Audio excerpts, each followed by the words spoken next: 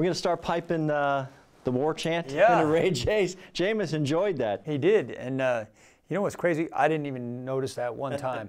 And then after the game, we were talking about that third down, and we were out of our mind on third down, and Jameis said, yeah, the war chant. He said, we need to start that at Ray J. I said, trust me, I'll suggest it. Yes. You know, I'll be in the CFO's office first thing suggesting we play that on third down.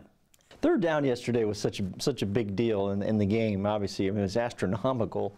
What was the secret to success? I mean, was it obviously the plays put in are correct, but Jameis spread the ball around. I think 6 different receivers caught a ball on third down. Is that right? It starts with protection. You know, we really protected well, and obviously the O-line had a huge part in that. But we were doing some stuff yesterday. We were asking the tight ends and the wide receivers. Adam Humphries had a couple of great chips, is what we call them, on the outside, and then Doug Martin. Oh, he was fantastic in protection yesterday.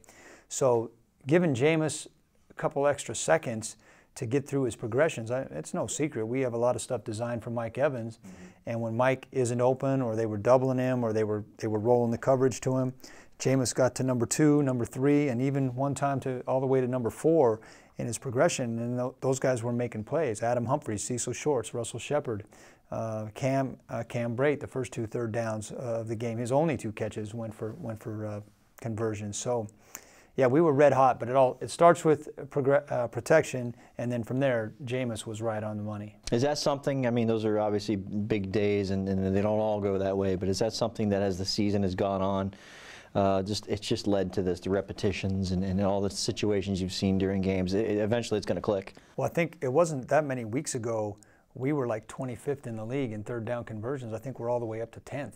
I mean, we've had our best 3 third down conversion games of the year the last 3 weeks. Defensively, they did it again. That's 2 games in a row. I asked some guys in the locker room. I said, "Listen, you guys read everything. You heard us on TV for a couple of weeks." They're still mad at you. Yes, it's not personal, but you know what? They got their due the past 2 games for sure because of the way they played. Great to see. Great to see. These guys are. They've really responded since the bye week to what Smitty and the defensive staff are asking them to do. They're playing with more confidence. They're playing faster. They're playing aggressive. And then the play of the game, the single play of the game, they're down there about to score points. It might be a touchdown, probably a field goal for sure. And they run a little play action pass that we've been beat on before this year. Gerald gets a finger on it. Chris Connie makes a beautiful catch outside of his body. A thing that you don't recognize till you watch it a few times is how fast Quan Alexander turns and becomes a blocker, and same with Will Golston.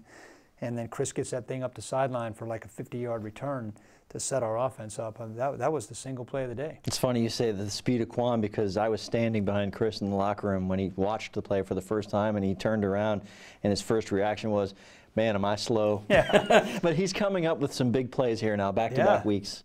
Confidence, confidence and, believing that he can. Chris is a talented guy. I mean, these guys are the best players in the world. They're the best players in the world. That's why they're here.